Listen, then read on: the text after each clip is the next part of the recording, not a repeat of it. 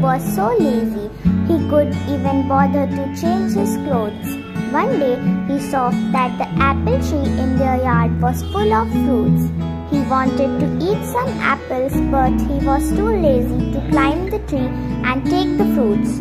So he lay down underneath the tree and waited for the fruits to fall off. John waited and waited until he was very hungry, but the apples never fell. Moral of the story is, laziness can get you now here. If you want something, you need to work hard for it.